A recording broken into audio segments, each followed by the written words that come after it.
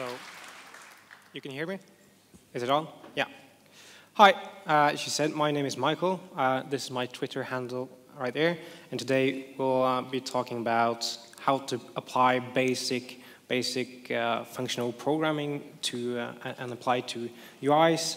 We'll talk a bit about a simple form of unidirectional data flow and how we could make our views simpler. So, kind of touching upon what Andre was talking about earlier, but just focused on the particular views. So, the goal for this talk is to try to make us, to get us to reflect about how we build our front-end systems. Maybe give some inspiration to how we can make it simpler instead of complexity. So by thinking of our entire application as a function of state and abstracting the input and output to far edges of our system, we can create a predictable and easy to maintain application. So along the way for this, we'll examine how we can use the most basic building blocks we have, functions, and how we can use composability for building more functional style views and compose different functions to more smarter functions. So first, how did we get to this stage? How do we really need to think about how we make UIs, how we make view programming? Is it necessary to reevaluate this? So in the beginning, we had the traditional server-client relationship. It was an easy request, response, render. That was it. So simple flow, what was rendered on the client was our system output. If we did an update, even if it's just a tiny bit of update on our page, we had to do a complete refresh. So it had its drawbacks, obviously, but at least we had a complete static models of our page. So moving on, the web matured. We found we had a need to do more dynamic updates. We wouldn't want to have just changing a text in one paragraph on our page and do an entire new page reload with a new HTTP request, a new response, a new render. So we wanted a more dynamic way of doing views. So we started moving more code from the server to the client. So instead of sending all our entire structure and our entire content on initial load, we do now AJAX requests and dynamically create our content on the client side in many cases. So what happens actually is we build up a massive time-dependent state and a representation of the DOM, and we no longer have these complete static models as we have with just plain old HTML. So we can think of our pages and applications like multiple pieces of individual code which in some way are connected and need to communicate with each other. So the problem is we often have our applications and we don't have a clear direction of how these messages go.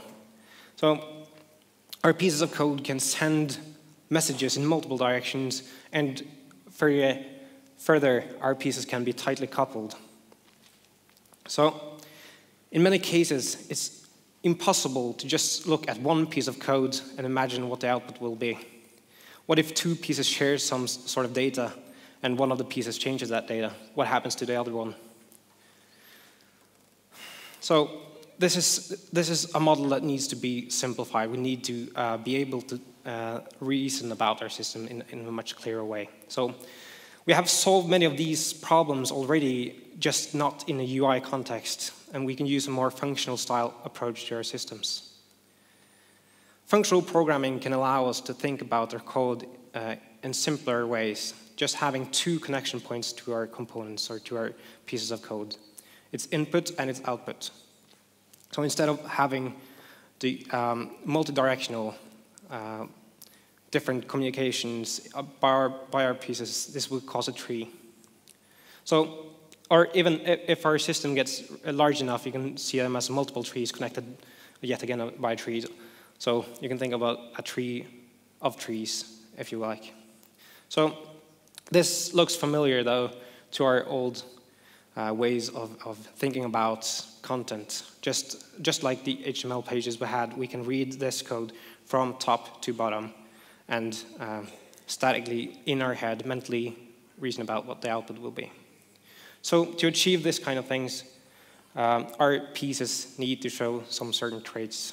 One trait we'll talk about is referential transparency and purity. So let's just talk about function for a moment. Andre touched upon this as well, but in its most basic form, it's just the ability to group a set of expressions which can be reused in different time and place in our system. In other words, a function is a set of operations which takes some information, transform it, and gives another piece of information as output. So referentially transparent functions are a subset of functions. They have a specific trait that in simple words, a function is referentially transparent if at invocation level we can swap out the function call with the result of the invocation. So let's take it for instance to see that this isn't as advanced as I made it to sound. We can have a square function which if you pass the number 2, it results the number 4. So we can swap out just our invocation with the number 4 and our system would still behave in the exact same way. Expressions such as this one can also be referential transparent. So in JavaScript we have built-in operations like add, and that is by nature referential transparent. We're just adding 2 numbers together.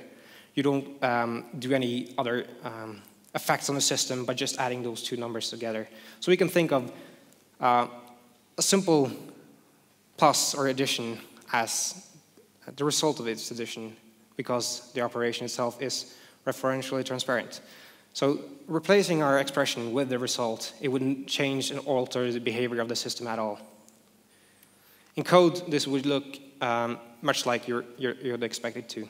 So we can have a function square returning the number multiplied by itself. And we can think of 2 invocations adding together as just 2 times 1 invocation, or we can think of it as 2 times the result of 1 invocation, or just a resulting object, which is, even though it's just a scalar value. This causes, of course, predictability, because they're deterministic, right? So no matter when or where we invoke our functions, the output will be the exact same thing, given that the input is the same. So that's testability as well. Our function and building blocks are predictable, they are testable. Just as we can replace expressions of adding 2 numbers together with the result, we can also simplify series of function invocations, or series of function calls, if you will. So multiple function calls can be thought of as 1 function call, or just the last call in our message queue or message call stack. So we can group a series of functions in any way or permutation we want. And this helps for thinking about our large tree that we had from before. So instead of thinking about it as a very grainy tree, we can mentally skip all the details and think of our tree as a much more simplified tree. So again, this requires our functions to follow the same pattern. They need to be referential transparent. So with referential transparency, we also can have composability. So we can derive new functions that are also referential transparent. We can take 2 functions with the same argument list and the same return type, and we can compose them into a new derived function. Composing can sometimes be denoted as a dot, but in JavaScript, of course, it's just a function. So a function taking 1 or more functions and returning a function yet again. So this is called a higher order function. Composability of functions can allow us to build larger systems, larger applications just by adding multiple small pieces together. And each of those individual pieces are easy to understand and simple to understand. So what this buys us is the potentiality to look at 1 single piece, and without even knowing the rest of the system, just by knowing its input, you can see what it should output. Another way to use composability is to attach a predefined set of arguments to a function. So this is called partial application. You probably heard about this. We can derive a new function which takes any number of arguments, arbitrary number of arguments, fewer than the original function. So we gradually build up our application one function or one composing at a time. So by having simple building blocks, we can build our application one step at a time.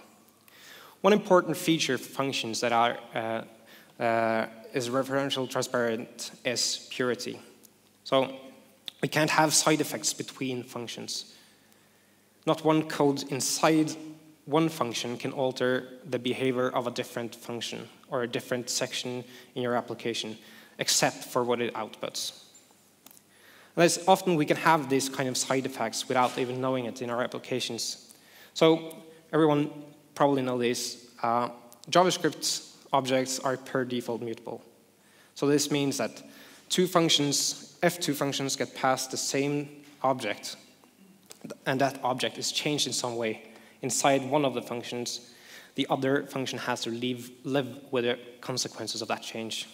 So this is a fairly common side effect, and often it's fairly common to have these sort of bugs in larger systems. You can pass in options object to two sets of plugins or two sets of code, and one of them changes the object, and the other one then has to live with the consequences.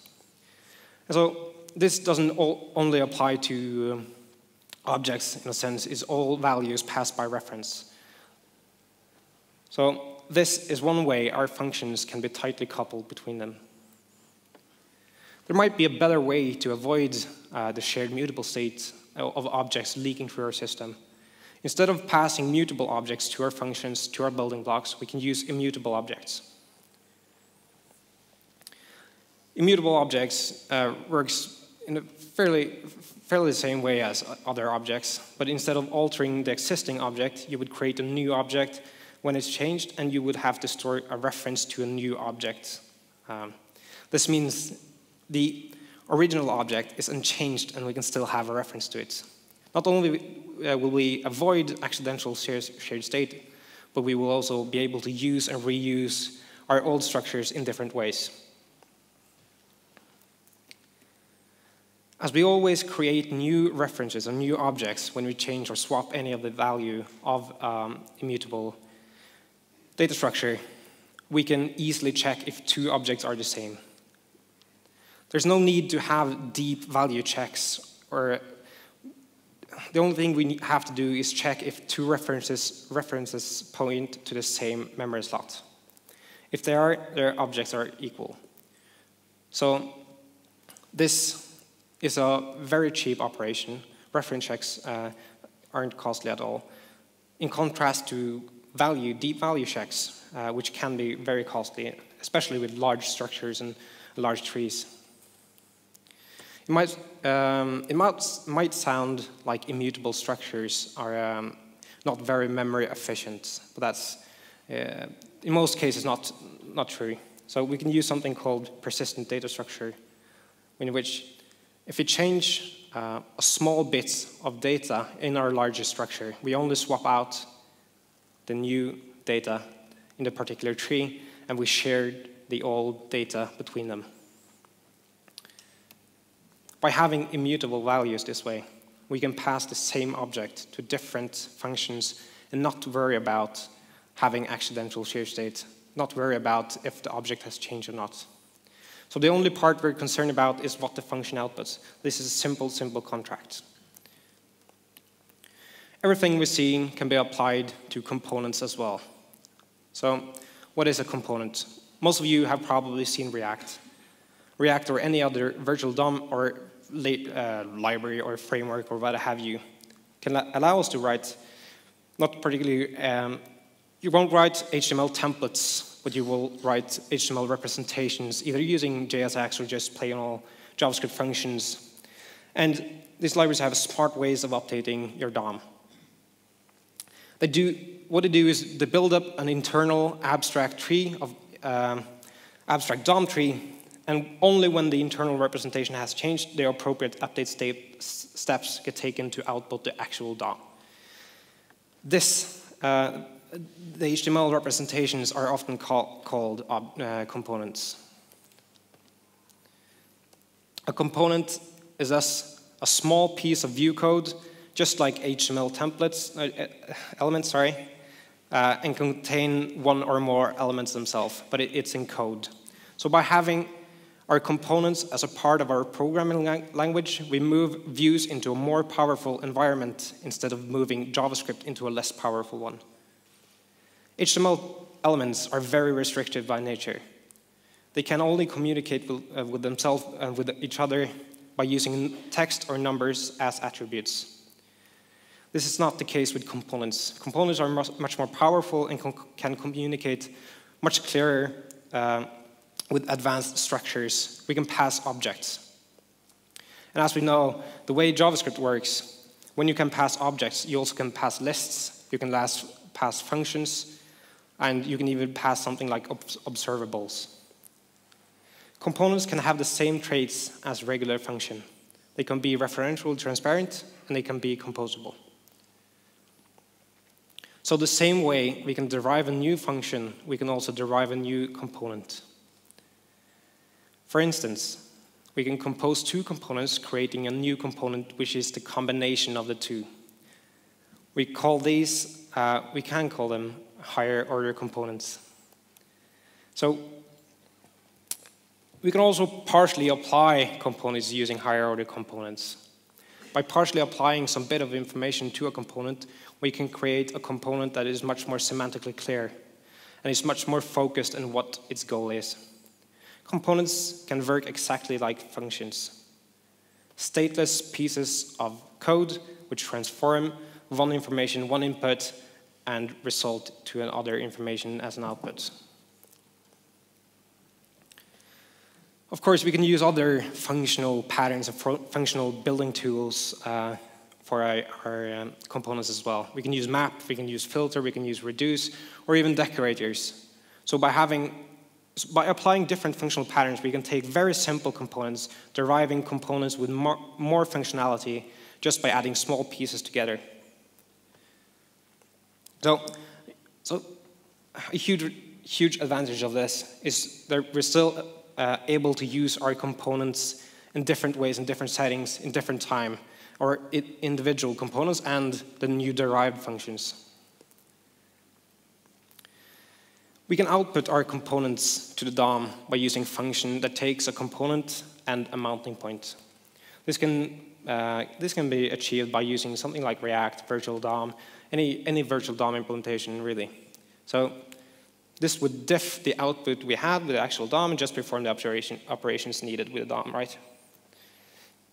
But the important part here is we update the DOM to reflect our truth in the code, not the DOM being the source of the truth itself.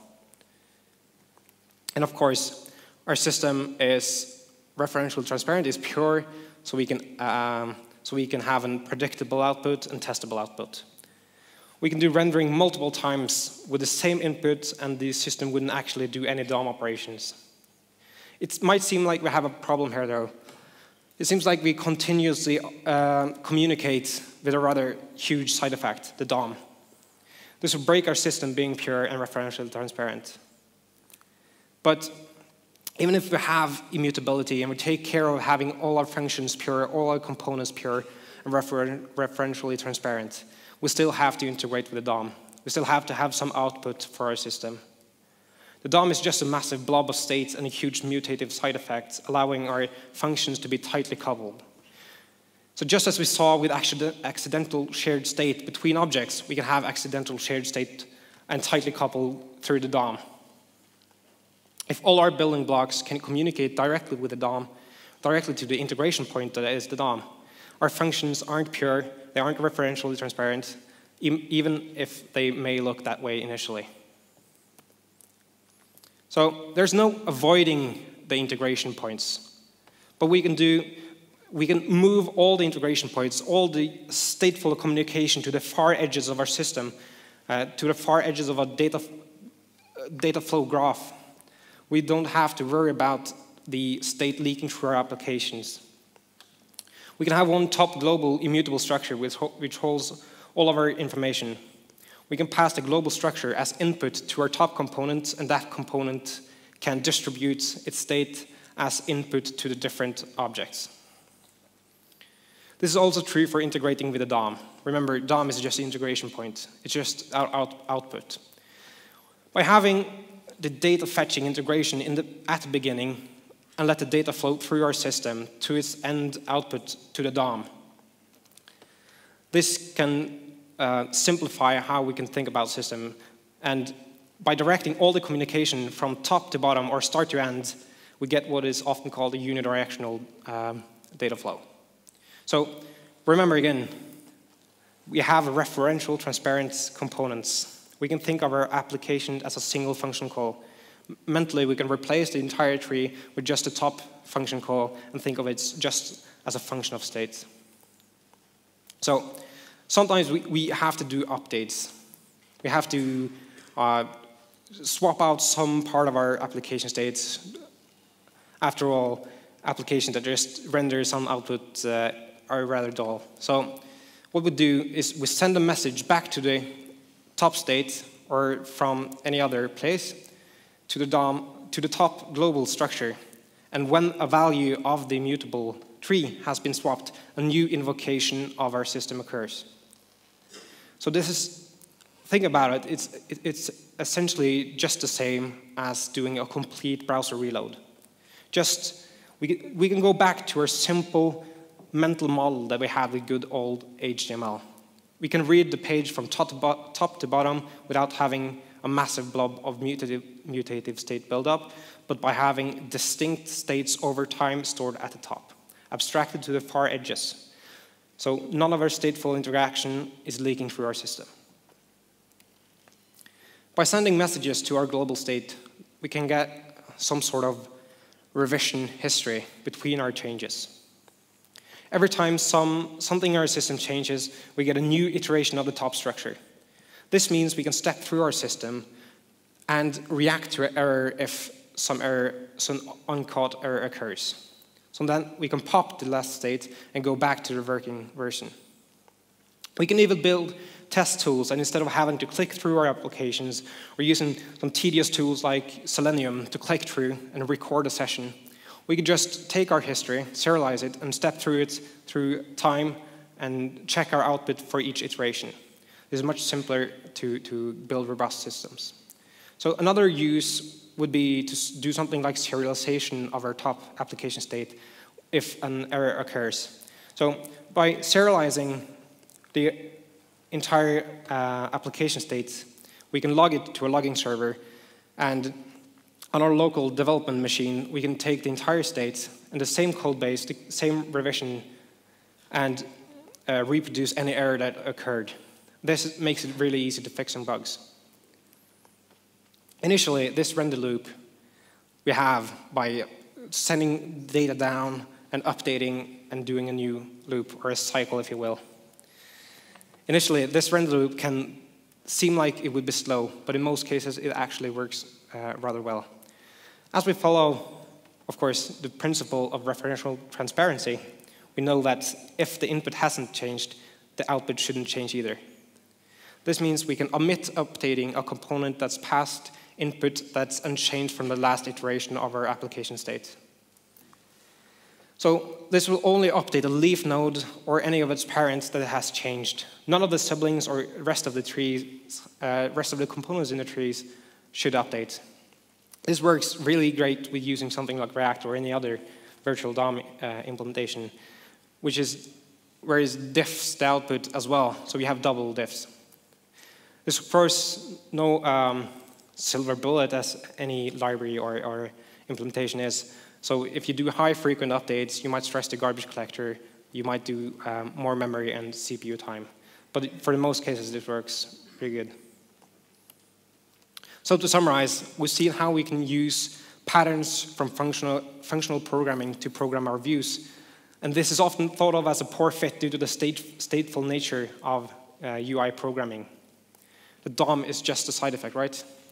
So we can see by thinking our system as a function of state, where we have the global structure at the top and global immutable structure to avoid shared mutable states, and using a render loop to achieve a static mental model, much like we had with the good old HTML.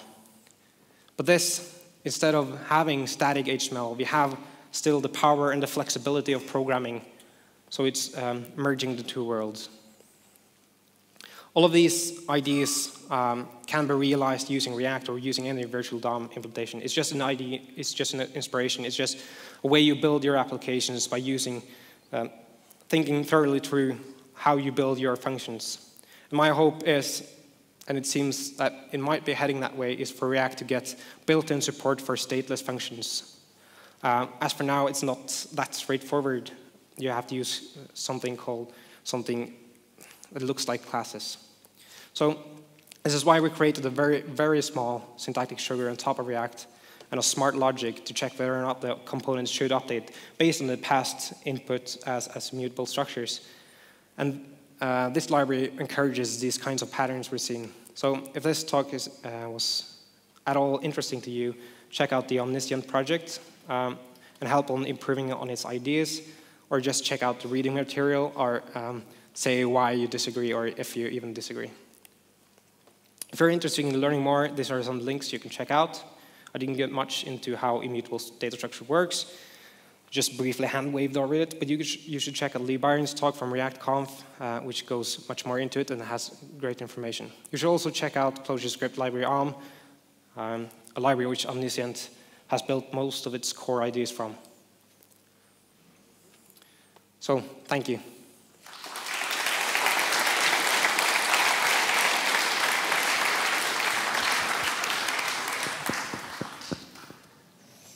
So, again, we're on the sofa time and honest questions.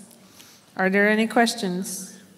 There's one right here, and there's one over there. All right, very good stuff.